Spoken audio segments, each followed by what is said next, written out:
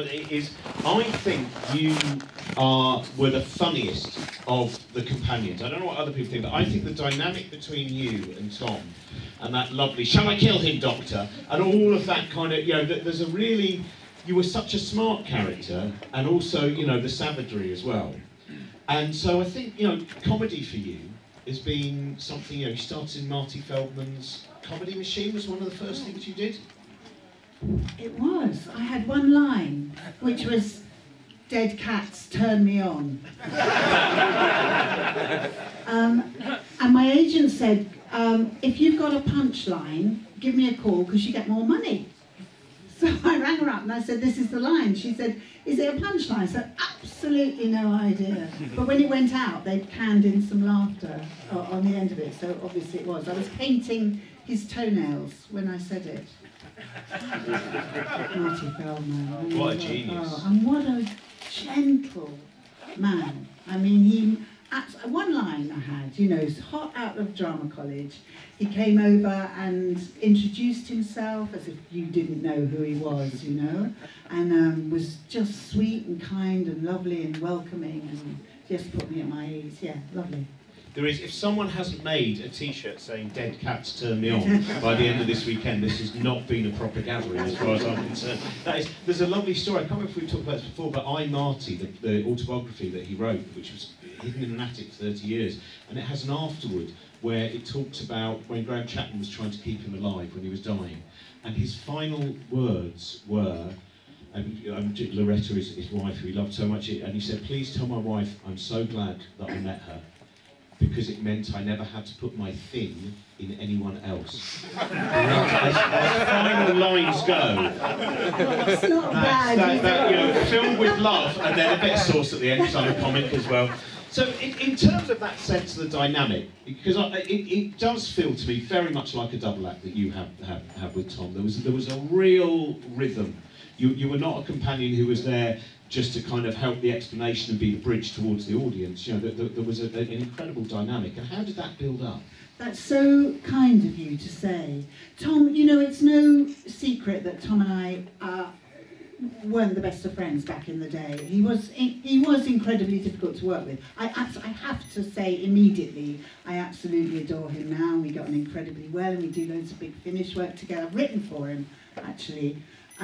We get on incredibly well.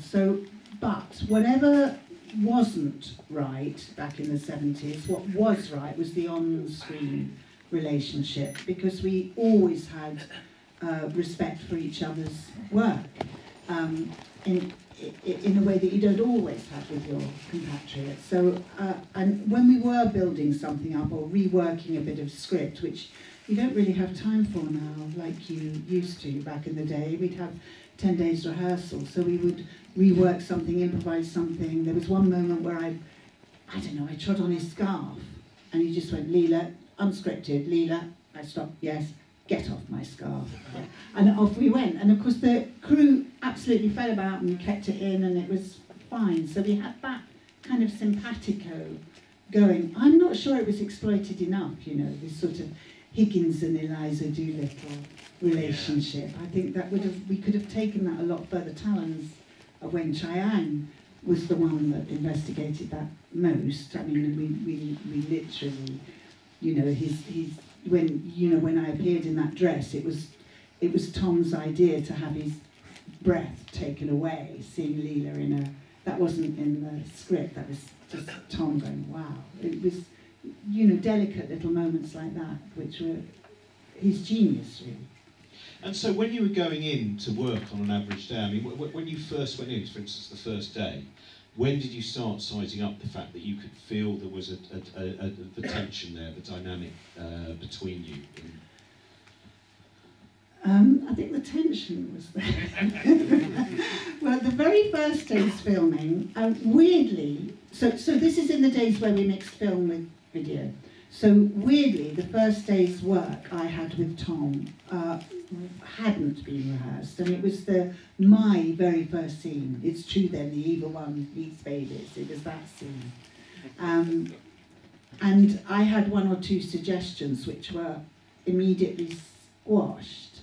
And then the wonderful Pennant Roberts sadly, very sadly, no longer with us, who remained a friend all the way through, kind of stepped in and used a little bit of Tom's ideas and a little bit of my ideas, and slowly, so then we got the script going off the page, and then I thought, oh yeah, this is going to work. From that very first scene onwards.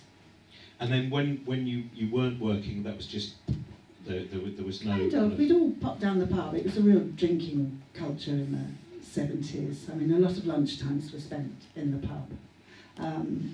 So it was a lot, and Tom is a fantastic raconteur. How many of you have seen him here? Yeah, nearly all of you, yeah. I mean, he is extraordinary. Have you interviewed him? No, I haven't. Oh, you just have to ask one question and then you sit back for an hour and a half. He's just amazing like that. And you don't know what's true and what isn't and what's plagiarised and what isn't. But he's lived a life, that man. I love the religious stuff. I remember watching something where he was talking about when he fell out with religion, and he just has this line where he goes, you know, this rubbish about the meek shall inherit the earth. Yes, but how long will they manage to hold on to it for? You know, that's a kind of very wonderful, deep way of looking at that. So in that, I mean, also you have this thing which was the clash between, you are one of the strongest female characters in a time where there was a sense of, you know, spare rib, and there was a sense of hopefully an increasing empowerment, which tragically is still having to go on. But you also, the costume you have, so there seems to be this kind of, so how did you feel about that? You've both got this incredibly strong character, but they go, well, obviously, because of strong character, you better wear these, just this. Yeah, something for the dads, as Philip Hinchcliffe, you know, famously said. At the time, I was very naive, I think. I thought it would be, I didn't feel it was gratuitous then. I felt, you know, she lives in a jungle, she'd wear animal skins, of course she would, it's a very hot climate, she wouldn't wear much. Yeah, fine. I'm going into a kids' TV show, but of course it goes on after the football results. And 2.5 million more on the viewing figures, and I'd like to think it was my astounding acting that did that. I suspect it was the costume. So, you know, Philip's a canny producer, what can I say? And when did you realise, I mean, did you know the impact it would have? So when you went into that, what was your awareness of how important Doctor Who was to so many people? First of all, I had absolutely no idea it would attract so much attention, you know, the costume. What has, over the years, and this feeling has gathered and gathered and gathered, and it may sound corny and cliche and all the rest of it, but the inclusivity of a show like Doctor Who, and the tolerance and the wisdom and the morality and the generosity of the show, it knocks me sideways every time I'm in a gathering like this, and the number of people, you know, I've talked to Colin about this, the number of people that go, you know, Doctor Who saved me. It saved me when I thought, because it's, if ever you felt, and I know I have, and I suspect most people have at some point, completely outside of things, not included. Everybody's got it right except me. What am I doing? You know, I'll hand in my equity card. All that rubbish that goes on in your head. One episode of Doctor Who, you just think, oh, it's all right, they're mad, they cope, everything's wonderful there, we can be included, nothing is off limits. If you're kind and you're curious, which basically are the two traits of the Doctor, then if everybody was, we wouldn't be in the state we're in now, would we? Yeah, I totally agree with that. I think it's...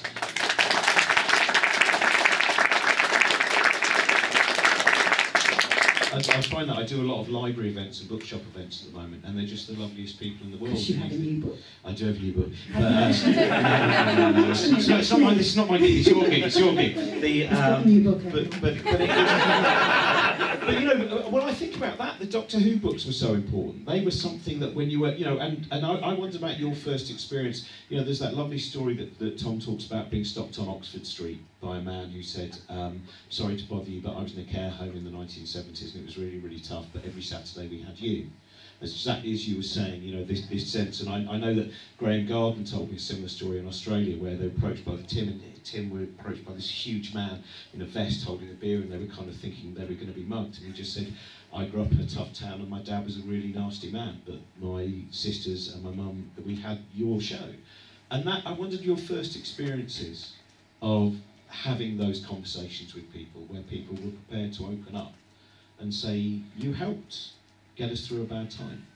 My most, Sophie and I thought we'd collect these stories and put them into a book, you know. We did start, and both our lives have got so busy we haven't actually followed it through, but it's still on the back burner. My most moving one of those, again, a very, very large gentleman, and his mum came up and she said, this is my son, you know, I don't know how old he is now, 13. And she said he's autistic, and I was told he would never speak, he would never really communicate, but he did like watching Doctor Who, and so they put Doctor Who on, and when he was 4, he toddled over to the television and he banged the screen and he went, Dalek. And it was his first word, and from that day on his speech developed and developed and developed, and you can now have, you know, a very reasonable conversation with this man. He's got a life, and it's the Daleks that brought him to life. Yes. That must have been for the dad, that moment where he thought, victory. His first words are not going to be mama, they're going to be Dalek. Oh, this is very, very disappointing.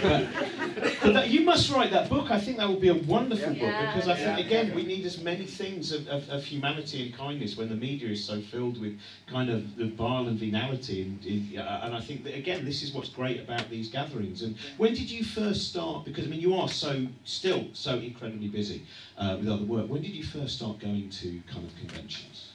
I think my first one was 1979, which would have been the year after. Oh no, maybe I was still in it, at Longleat. Someone here might know better than me. I did a convention at Longleat. Similar size gathering in a hall. Yeah. Well, mainly I sat on the edge of the stage and listened to Tom. But I was there. And when did your relationship with him change then? When was the point? It changed dramatically in the 90s, when he didn't want to work for Big Finish initially, and they're an amazing company to work. They don't pay very well, but apart from that, they're an amazing company to work with. They're a fantastic duty of care, and they're just very considerate and lovely. And he didn't want to work with them, and they do lovely lunches. And he didn't want to work with them, so I just fired him an email going, they're wonderful, just give them one shot. There's a load of scripts waiting for you that I think you'll love. And anyway, he did. And we were in the booth, back to back, you know, him with his mic, me with mine. And Nick Briggs said, is there anything you'd like to say to mark this iconic moment of the Doctor and Leela coming back together? And there was this pause, and Tom went, nah.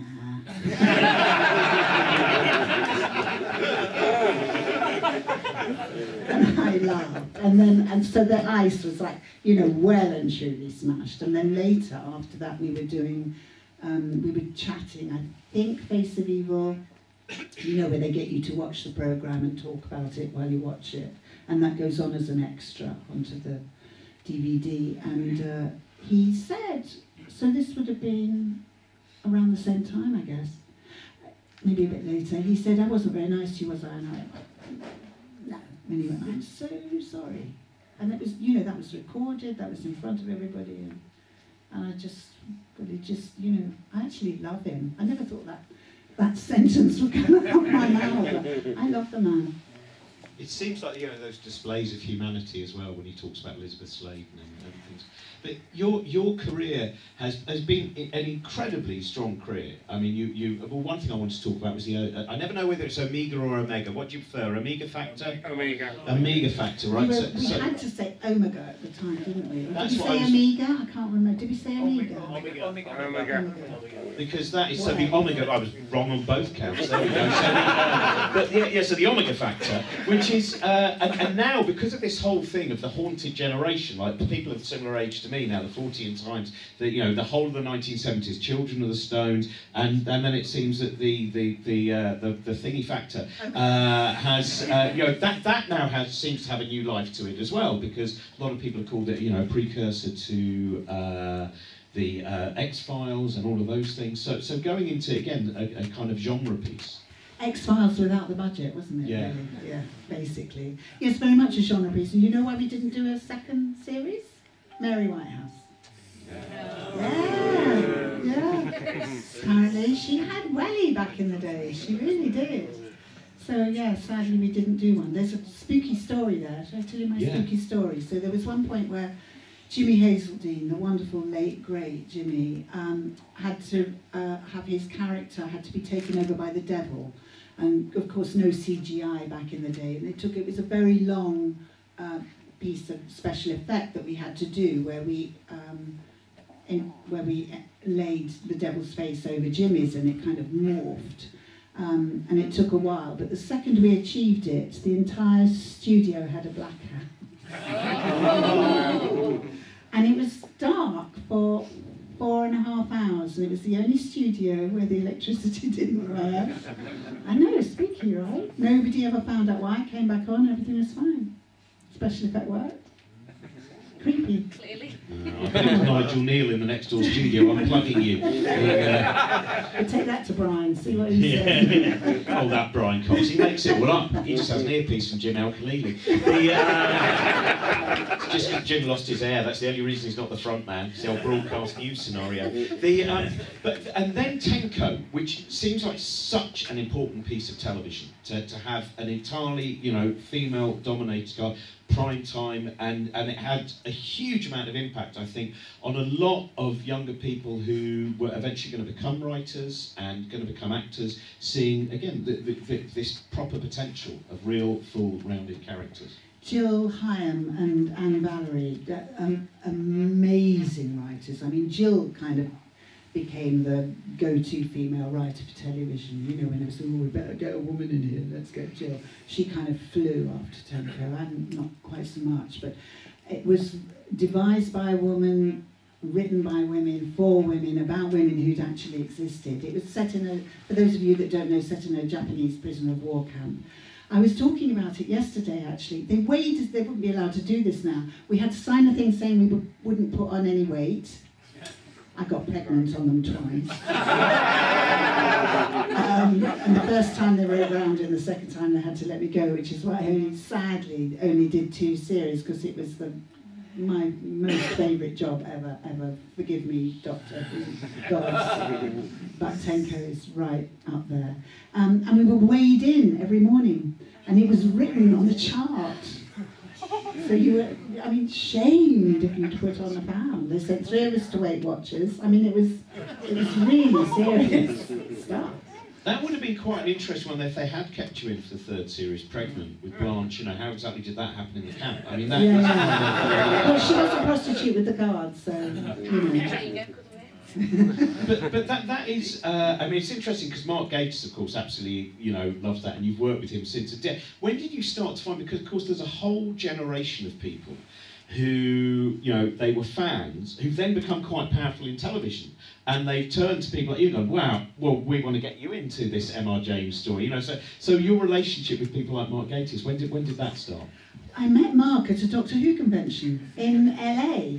It was, is it the Galley in LA? Yeah, I met him there.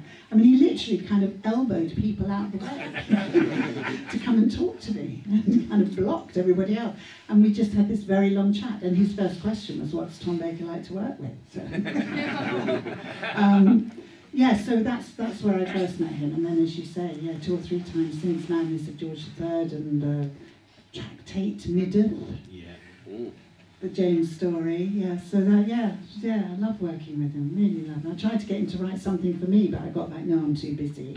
I know. I think you'd be better in that Francis Barber role as well, in The Unfriend at the moment. But I'm not going to say any more about that. So also, you have incredible drive. That's the thing that I think, which you never seem to be someone who's sitting there waiting for a job. you seem to be someone going, right, what can I create? What can I do if there's any interim period? Is that fair?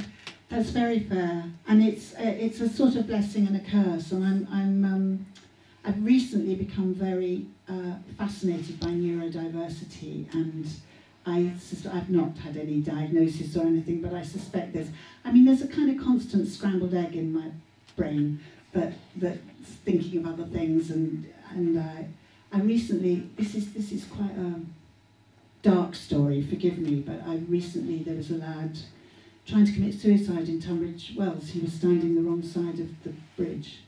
And it's okay, it's got a happy ending, he was pulled back and it was fine. But I won't go through the whole process of getting him back, and it was very shocking and incredibly upsetting. But immediately I'm going, oh, TV series, now. I feel like that character can do it. And already my brain is off, but I think if you are creative, to deal with tragedy, nothing's wasted, is what I'm trying to say. That even if you have the most awful experiences, there's a way of release, and with the release comes helping other people in similar circumstances.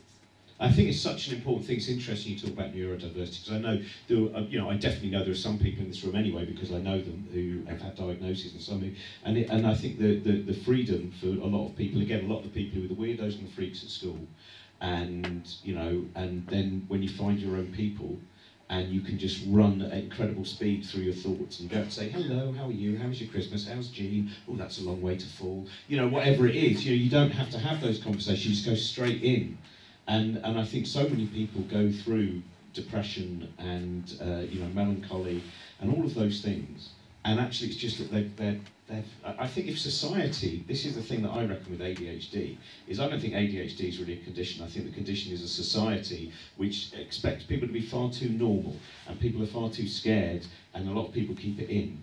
So now we call it ADHD, but actually I think it's having an exciting brain, and perhaps society needs to catch up, I really think you have a point, and I think the fundamental problem lies with education, because it's run along military lines rather than pupil-led. If it was pupil-led, you can bring in all the. If someone likes cooking, then you can bring in chemistry and science and all that into cooking. But in the meantime, you're making a cake, but you're learning all the geography, where the ingredients come from. You can bring all that stuff in, but the child is doing something that they absolutely adore doing, which is cooking. So you find a way of embracing, which is why I'm so cross that they're stopping drama in schools, because if you stultify the child's play, you stultify the adult that grows up. And even if you don't want to go on the stage, it gives you the confidence to walk into an interview. Relax your shoulders, take your breath. You're taught these things to be able to carry yourself with confidence, even if inside you're going. So I think drama it should be right up there, along with the maths and science and all the other stuff. Oh yeah. The drama and critical thinking, I think, are very, things that should be. I also wanted to ask you about, because I started off by asking you about comedy, and I know you did a stand-up course, and you did a set. And when did you think about doing stand-up? It's terrifying. I honestly don't know how, but I'm lost in admiration, because I'm an actor that hones obsessively. I even know where I'm going to breathe. I think once you've got all the technique sussed, and you don't have to think about the next line, you know it so well, then you are completely liberated to go anywhere with the text. So I do that with a stand-up, my little stand-up that I had, and it went down quite well. It was lovely. But that's it. That's your material. Go on, you've got to do that all over again. And the writing of it is, where do the ideas come from? And I just think it's extraordinary. And I'm kind of drawn towards the dark when I write. I don't know why that is. Like this poor lad that tried to commit suicide. I've got a real TV series just mulling for my writing, and how can I make that funny? I am thinking, how can I make that funny? And it's tough, because you need the comedy beside the tragedy. You need the red beside the green to make both colours zing, don't you? So you need the comedy beside the tragedy. And yeah, mixing and matching that, I couldn't do it for a living. Oh, that's a pity. I think it would make a great show. This is, the Edinburgh Fringe waits for you. There is a room waiting for you. It's like when you talk about the dark, Daniel Sloss, I don't know if you've seen his work, which is, because we have a lot of people who are called edgy comics, and normally they're just like kind of men who are punching down at people who are already oppressed. But then there are people like Daniel Sloss who really do deal with death and deal with, you know, and it's, I remember writing about, I was once asked by a woman who'd lost her daughter to said, write some stuff about suicide and put it in your, and it's a really hard thing to write about. And then I spoke to someone who gave me the first kind of line. He said, you don't know, but I tried to kill myself on 3 occasions. He said, I'm fine now. He said, but I'll give you a little bit of the idea, the mindset. He said, I went to kill myself on a Friday. And I suddenly thought, hang on, don't kill yourself on Friday. You'll miss the weekend. Do it on Sunday. And that is such a remarkable insight. And come out of that. Yeah, oh yeah. Come on then. That's just. Now we better take some questions from the audience as well. We have a question over there. Probably the most moving scenes that came out of the pandemic was Mary and Emmerdale talking about her neighbour, and it slowly dripped that she started a lesbian affair with her neighbour who died. I wondered how that scene came about. How involved were you in the writing and the performance of that? Thank you for the question. I wasn't involved in the writing at all. I was presented with it. When I went for so I was offered the part of Mary, Rona's mum, and that was it. I went, yes, please. And I hadn't seen a text or had a character chat or anything. And then I went for the character chat, and I was going to say, can we make her vibrant and active and, you know, sexy and all those things, because I'd recently done a doctor's and I'd done a Holby City, and they see the white hair and they give you a cardigan and a Zimmer frame. Anyway, I just wanted to represent something. And I hadn't drawn breath before the producer said, so, Mary's a latent lesbian. She's going to come out in 6 months. And I went, oh, okay. All right, well that's, yes, active, okay. So I had no idea. So those scenes where I talk about a woman that I love, that I was too frightened to say hello to, or, you know, profess my love to, were the lead up to that story of coming out. I had a text recently from a very, very dear male gay friend of mine who said, what you're doing on Emmerdale is, you know, he said lovely things. And then he said, because when I was growing up, all we had were carry-on jokes. So we were either sent up or beaten up in stories. There was never any kind of normalising of being gay. So, and I was very touched by that, because I think soap, you know, for all its faults, is a very important place to discuss dangerous issues. It's a very safe place to discuss dangerous issues, and is something, should be a mirror for society. I mean, it does go over the top. We sat doing a scene yesterday when we had Marlon and Rona. They've got 9 marriages between them, and they live in a village. So, I mean, that is the land of soap. But nevertheless, each one of those divorces told a very interesting and pertinent and poignant story en route. I think that's such an important thing when you talk about how sometimes older characters are written. And because I find sometimes when I play an audience, I look out and I never try and prejudge, but I was playing Tiverton, and the bookshop had said, just so you know, there might be some quite right-wing people. I said, well, I do what I do, and we'll see what happens. And then there was just this little group of middle-aged, women, I think actually in their 80s, and I thought, oh, I wonder if they're going to be the ones. I thought, well, it doesn't matter, and they seem to be smiling. And then, of course, afterwards they come and they went, so funny, because I spent most of my life in London, and I was married, I had 5 kids, and then I came to Tiverton, and immediately I realised I was a lesbian.